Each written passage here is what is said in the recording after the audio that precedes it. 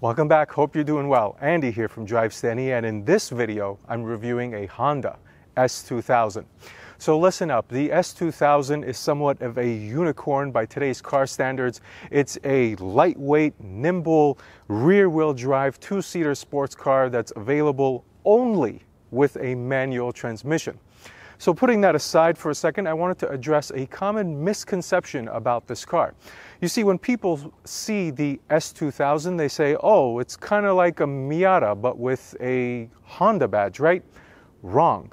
Because, for example, the Corvette, the Dodge Viper, the Prowler, and a Ferrari F355 were the only cars that had a higher power-to-weight ratio than the S2000, putting it in a different echelon.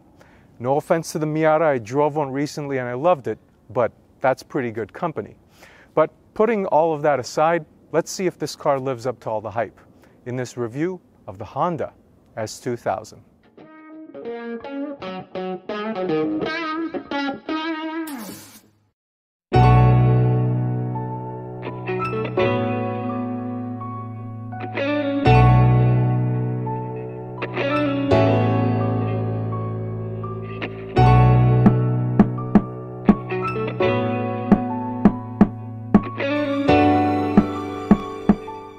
Common terms you're going to hear are AP1 or AP2. Really clean, classic looking wheels, but it is very driver focused.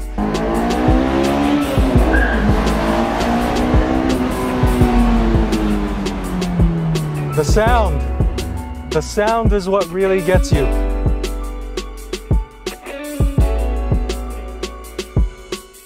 Alright, so let's start the review off and get some nomenclature out of the way.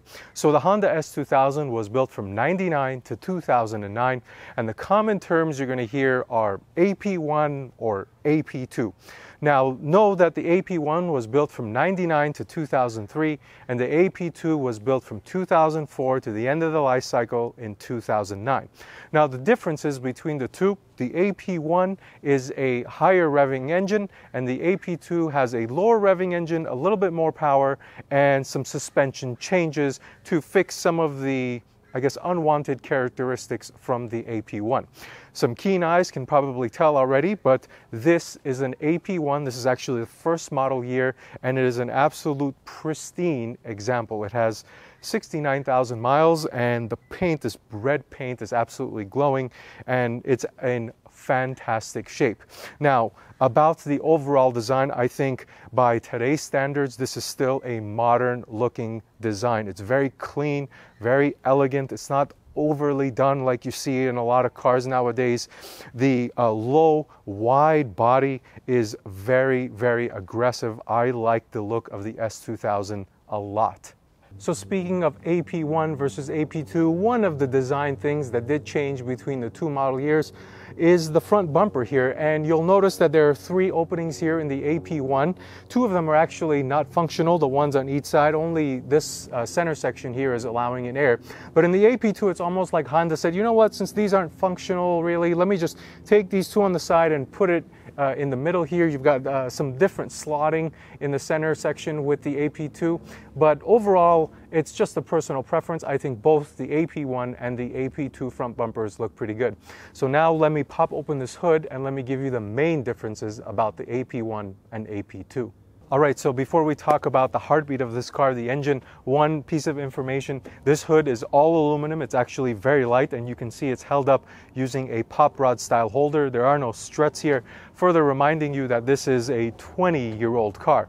So this engine, this highly regarded piece of machinery, it's called the F20C. It's a 2-liter naturally aspirated double overhead cam 4-cylinder engine, making 240 horsepower and 153 pounds-feet of torque. So that 240 horsepower, if you use your math, that's 120 horsepower per liter, which at the time, the Honda S2000 was the top of the line. There were no other cars that could attain more horsepower per engine displacement per liter than the Honda S2000 until 10 years later, when the Ferrari 458 took the reins from the S2000. So this goes to show you that this is not a regular engine. It's kind of going along the lines of that horsepower per weight ratio as well at the outset of the video. This is kind of in a different class. Now, further details about this engine: it has an aluminum block, aluminum pistons, which allow it to rev all the way up to 9,000 RPM. Now, the closest thing at the time was a V8 found in a Ferrari that went up to 8,500 RPM, so well short of what the S2000 could attain. 0 to 60 times were 5.9 seconds and a top speed of 149 miles per hour. Now, this car obviously only comes with a 6-speed manual transmission. It's a rear-wheel drive oriented car and a limited slip differential. Now let me come over here and show you the engine orientation or the layout of this car. So this is not a front engine car. Well, technically it is, but hear me out. So this is where the front axles are. The engine starts behind or is oriented behind the front axles, which makes it a front mid-engine car. So this is not a general front engine layout car, which gives it that 50-50 weight balance that it has. So cars of this size and of this orientation are highly regarded when they have 50-50 weight balance. It helps with handling and the dynamics of the car. Beyond that, this car weighs 2,000, almost 800 pounds, which is feathery light by today's standards, and especially considering that this is a convertible car. Convertible cars have more weight than the coupe versions of cars in general. Now, the differences between the AP1 and the AP2. So the AP2 had a 2.2 liter naturally aspirated engine, so a little bit bigger than the 2 liter found in this car. The torque figure was raised by 8, and the red line was 8,000 versus 9,000. So you sacrifice a little bit in your top end red line, but you gain a little bit more grunt down low with that 8 to 10 torque difference. Now, let's go around to the back and I'll show you what the exhaust sounds like on this S2000.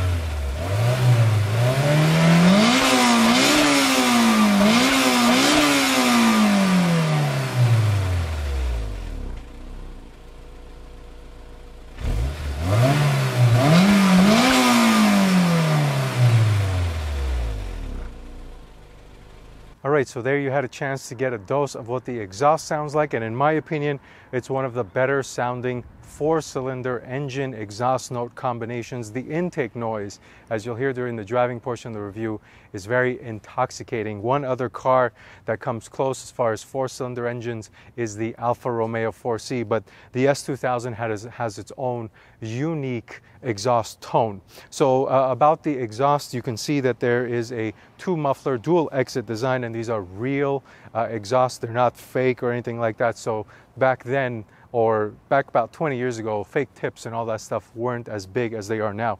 Anyway, there's a slight spoiler here. I'm not sure how much functionality there is here, but it does look very nice. It's very subtle and it blends in nicely with the rest of the rear end.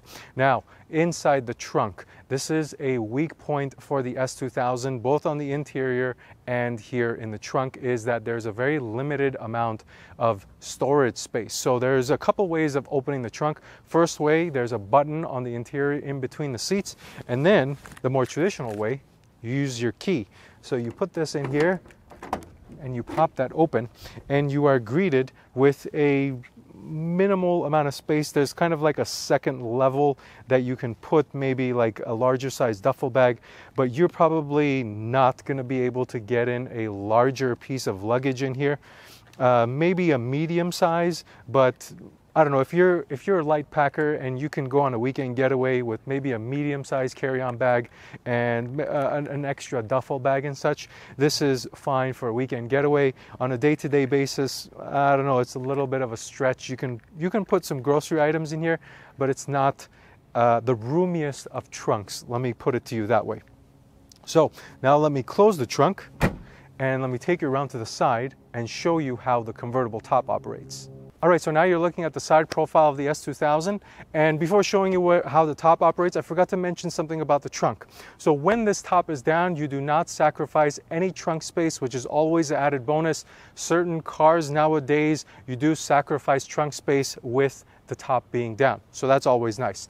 Now, the top operation, it's actually quite finicky. You have to unlatch these two pieces, one on each side of the car, and then there are two additional measures you have to meet. The car has to be in neutral and the parking brake has to be engaged. If both of those things are not met, then the top will not operate. This is a safety measure that Honda, I suppose, has put in place.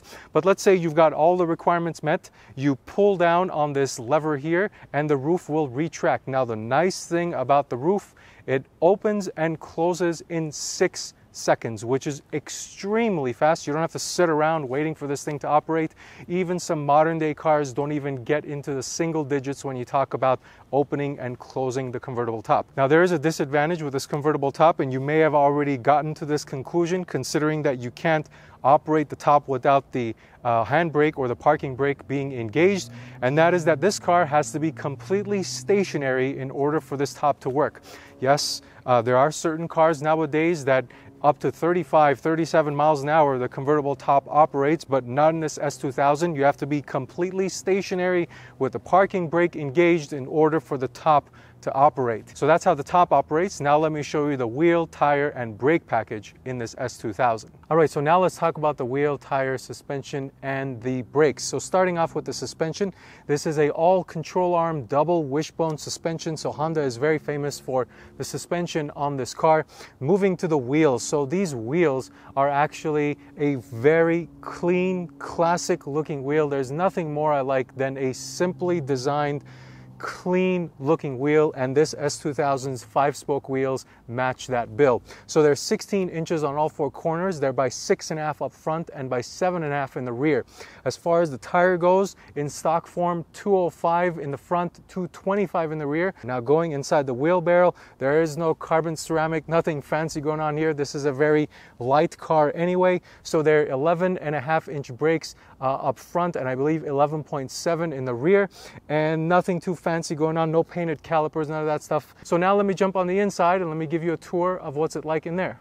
All right, so now the interior portion of the review, and you can see that I've got the top down because it is kind of hot today and it just feels better this way, and I'm in the shade. So anyway, let me give you an overview of what this interior is like. This is obviously not a modern interior. It's a 20-year-old interior, probably designed 25 years ago, but it is very driver focused and extremely simple. And those are good things when you come into a car like this where it's very driver oriented.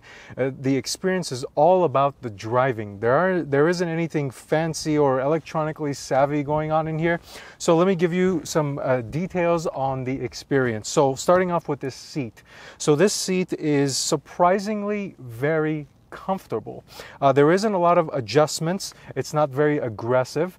So you have the forward and backward, and your backrest goes forward and backward. Other than that, no other adjustments, but it is surprisingly comfortable. It's surprisingly not as aggressive as I thought it would be. So yeah, that's the seat. Now let me talk about the steering wheel. The steering wheel is oval. It actually reminds me a lot of a racing steering wheel, I believe Logitech G25, and I remember it because I wanted to buy one of those things, and this thing reminds me a lot of that for some reason. But anyway, it's a very simple wheel again, no paddle shifters obviously because this is a manual transmission.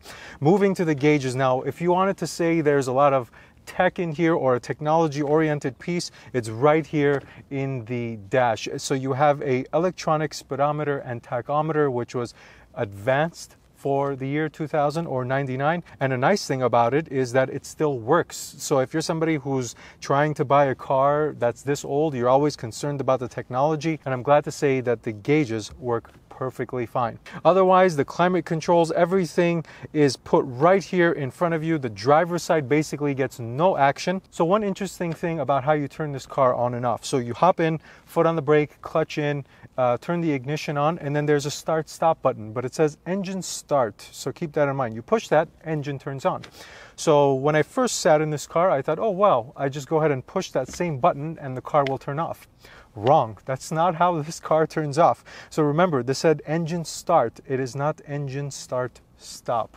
So in order to turn the car off, you have to use the traditional method of turning the ignition off and then pulling the key out. So keep that in mind when you're experiencing the S2000 for the first time on how to turn the engine on and off. All right, now the rest of this interior, and as far as infotainment, and it's almost laughable that I use that word because there isn't any technology in here. So let me describe it. There's a cover here, you open that up and you have a single disc CD slot. Mind-blowing. And then you have an AM, FM radio, general radio functions. Other than that, that's pretty much all you've got. No Bluetooth, no screens, none of that stuff. So then you come down, you have a 6-speed manual shifter, which I'll talk about during the driving portion of the review. All right, so now the storage topic on the interior. There is no center armrest section where you can just lift open simply and put your stuff in there. There is no glove box. There are no storage areas on the doors. The only places where you've got a decent amount of room, something where it's more than a cup holder size, is there's some netting here on the passenger side, and there's a center section right here in between the two seats. So this is where the button is to open the trunk. And then you also have a upper section here that you can open up that gives you 2 more containers of storage. Now, the thing about the storage orientation of the S2000 is that not that it's extremely lacking. There's, I mean, if you combine this whole area, all these areas that I'm talking about, you can probably fit a decent amount of stuff. In my opinion, I think it's inconveniently placed. Putting this thing in the center here means I got to turn around, and then this upper section means I got to turn around even further and open it up. If it was just here in the center armrest or in the door pockets, I think it would have been a lot more convenient, but that's just me nitpicking. So let me give you an overview of the interior in general. This is a very simple place to be. It's very driver focused. There's very little technology, if any, and in my opinion, when you're in a car that is purpose-built like the S2000 is, that's good. I wish there was some Bluetooth to stream audio, but nonetheless, that's something that you can pass because just listen to the intake and the exhaust noise. As far as space goes, I don't feel claustrophobic in here with the top up or the top down. I feel like 2 people would fit just fine in here. I wouldn't bump into the person next to me, and I felt the same way about the new Miata as well. So that's basically the interior of the S2000. Now let's go to the driving portion of the review and let's see how this thing goes. All right, so now the driving portion of the S2000 review. And as always, it's a regular key, so I can't complain about it. It's just the key and the spare key, and this is the keyless entry that locks and unlocks the doors for you. But remember, you still have to use the key to turn the ignition on. Now, as far as visibility goes, I have a very short hood in front of me, and it's fantastic. I don't have to worry about anything. With the top up, I don't have any blind spots. The top material in the back is kind of worn out, so it's a little difficult to see out of the back, but that's a little expected considering the age of this car. But with the top down, obviously there are no issues in visibility all around you. This car does not have a rear view camera, but nonetheless, that's fine. I don't mind it whatsoever. Now, as far as price goes, this car was, I believe, $25,000 when it was new, which converts to roughly $44,000 or $45,000 in today's money new. So it's quite a bit expensive, or more expensive than a Mazda Miata, and I believe tipping on the toes of the Z4, BMW Z4. Anyways, let's go ahead and turn this thing on and let's go for a drive. Remember, key in the ignition, foot on the clutch, clutch in, turn the ignition on, engine start stop. I should say engine start, not stop. Remember, I was telling you, in order to turn the car off, you have to turn the ignition off. It doesn't turn off with that start stop button. Anyways, seatbelt on. And one thing about the shifter, in reverse, you push down and then the shifter all the way to the right and down. Speaking of the shifter, it actually has a great feel. It's not too notchy,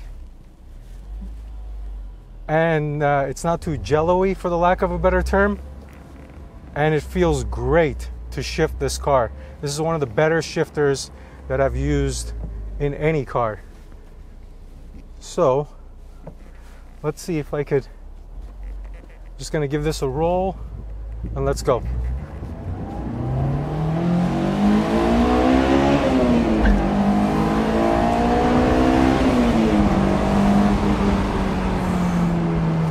Pretty good, pretty good.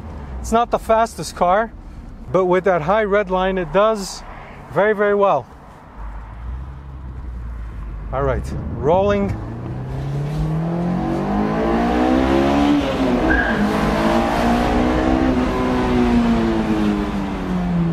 The sound is what really gets you. It's addicting, actually. Let's go. Come on, give me gas. Woo! It loses traction in second. And as far as the speed goes, this is not a very knock your socks off car. This is an experience car with the high red line and the sound. It makes it very engaging to drive. Let me close the windows and get some wind noise out of here. But this is not an extremely fast car by any stretch of the imagination. This is a feel car. You have to feel the power and make the whole or take in the entire experience of the intake noise, the exhaust, the engine noise. Everything works together to make it feel a little faster than it actually is. And this is a very similar feeling or similar characteristic that you get in the Mazda Miata. As far as the other components go, the brakes are actually pretty good. I could see why people don't mind the braking performance, considering that the brakes in this car aren't the biggest or don't have the most pistons or the biggest slotting or the venting. So rev match downshifting is very, very easy in this car as well, contributing to that shifter feel.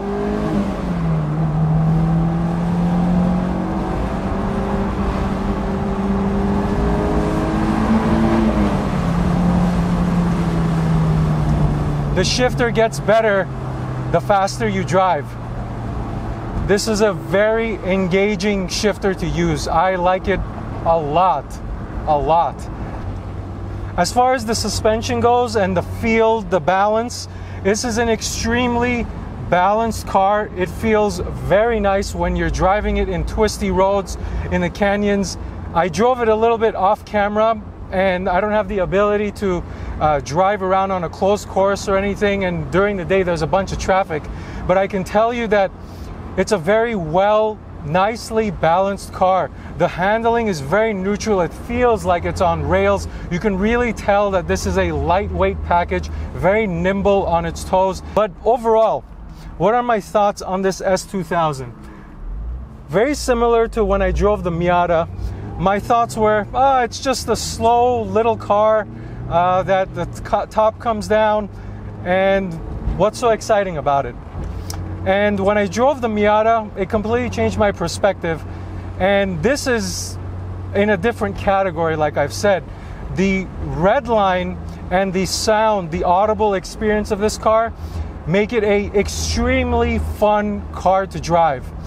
This is probably one of the funner cars I've driven because of that experience with the exhaust, the intake, and the engine noise. And to add on with the convertible top experience, it just takes it over the top. Considering the price of these cars, I wouldn't hesitate for 1 second if you had your daily driver car and you wanted to buy one of these as a weekend toy car. Obviously as a track car, they're very competent, but no complaints here. The only thing is the practicality. Obviously it's only a two-seater and it doesn't have a lot of storage space. But if you can get over those two things, man, this package is very, very compelling. And the red line,